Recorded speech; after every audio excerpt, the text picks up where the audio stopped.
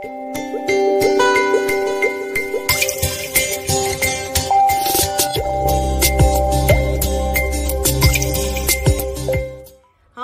I'm Rainbow Linda. And it's Rainbow Claire. Welcome back.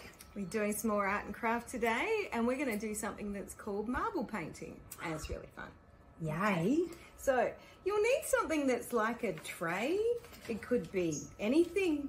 It could be one of Mum's baking trays or Dad's trays from something. The ones that have you bring out a cup of tea on will work fine. Just but needs to have a side. it's just got to have a side because we're going to put some marbles in there and roll them all around, and we don't want them rolling out all over the place. Okay, so I've used barbecue trays because they're really good because they're easy to clean as well. Yeah, and a good size. All right, and then you'll need a piece of paper to go in the bottom. And now, if your piece of paper doesn't fit, all you have to do is get some scissors and cut it down. And I'm just going to get, you're going to be very tricky. Well done, you're going to trace yours. I'm going to trace mine. Oh, I'm going to have a go at, it doesn't matter if it's smaller than the bottom of the tray, just as long as it fits inside. Beautiful. Oops. Oops. Oops, bumping your tray, Rainbow Linda. Okay, so I've just traced my tray and I'm going to cut around so my piece of paper fits inside. Measuring mine to see if it fits. No, it's too long on the end still. Beautiful.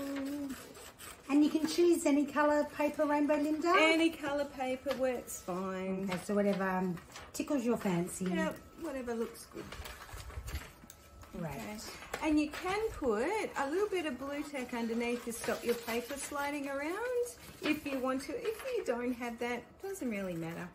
So I'll go your halves there. Thank you. And I'm going to break mine into 2 little bits. How about I do mine without blue tack and you do yours with? All right, we'll find out how it goes. Just in case you don't have blue tack, you can see how it goes. Okay, mine's not. Wow, look at that. They Awesome. look pretty good, both of them though. They do. Yeah. All right, now we're going to put some paint in the bottom, and choosing different colours looks the best, I think. So if you got squirty ones like this, you can squirt a blob into the bottom of your paper, and it doesn't matter where it goes. You just want to go, would you like green? Yeah, why not? Okay. Oh, and you do it all at the same time, Rainbow Linda. We do. I'm going to put some yellow over there. You can put them all in together, but I like it when the colours spread out in different spots. Can you see? We're just blobbing. Blob some red in there. Oh, that's almost pinky colour. Oh, isn't it? Nice. Nice and bright. And I think this one's like a white. White looks good on coloured paper. Oh, I like this colour.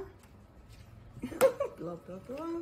Have I got enough paint, Rainbow Linda? No, that's good. And Okay. you can always add a little bit afterwards, which will give a nice layered effect if you don't think you got enough. Less is better because the more paint you have, it actually makes the paper soggy. You can actually rip holes in your paper if there's too much paint. It's like it soaks through and rips a hole. So now we get to put marbles on. This is my marble container, and I borrowed some from my daughter Lily as well. This is my marble bag when I was a little girl. I used to take to pre-primary. Thanks, Mum and Dad. Everyone loves marbles. So in here I've got little marbles and bigger marbles and a big tombola and even golf balls. Golf balls work really, really well. So about 2 or 3, however many you want Oh, to so you put get a in couple there. of marbles. Absolutely. And The different more- sizes. You can go different sizes, whatever. I'm going to throw the golf ball in because I like the patterns. Because it's bumpy, it makes a different kind of pattern. Whoa. I'll do some little ones. And I'm going to go, is that the same size? Medium-sized one. I'm pretty happy with Oh, it. got a little bubba. Okay, I've got 3 different sizes too. See? Plonk them in, and all you have to do, you pick up your tray and you just start rolling around. So back and forth, side to side. And they'll start rolling and spreading out your paint. Wow, look at that. And if we wanted to use this as a mindful, which is a beautiful mindfulness exercise, but we can maybe go breathe in. How cool is this? It is. It feels really good too. And it's Oh, I they can feel do my different body slowing patterns if down. you go back and forth. So if you rock Yes. different ways. I see. You can, because you didn't use as much paint, you can see your colours better. Mine's turning into a big, like, fireworks blob. But you've also you got a don't big notice. marble, right? Oh, yeah. It's the golf ball, yeah. Oh, the golf ball. Wow, that is really cool. Isn't it? It is.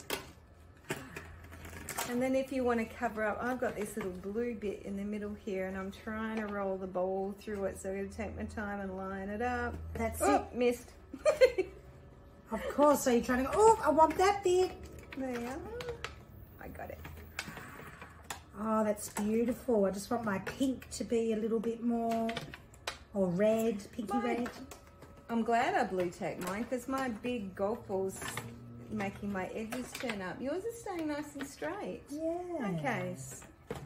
So Linda's got the blue tack and Rainbow Claire doesn't.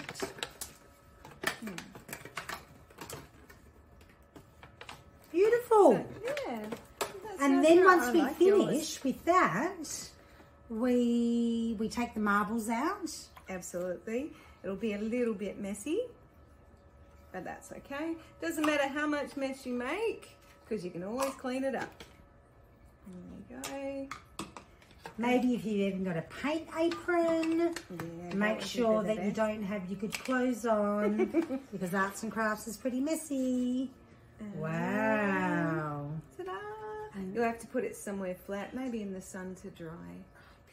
Oh, can you get yours? A Rainbow Claire can't get her out. Okay, we will. Just nice and patient. Nice and slowly. You can't rush these things.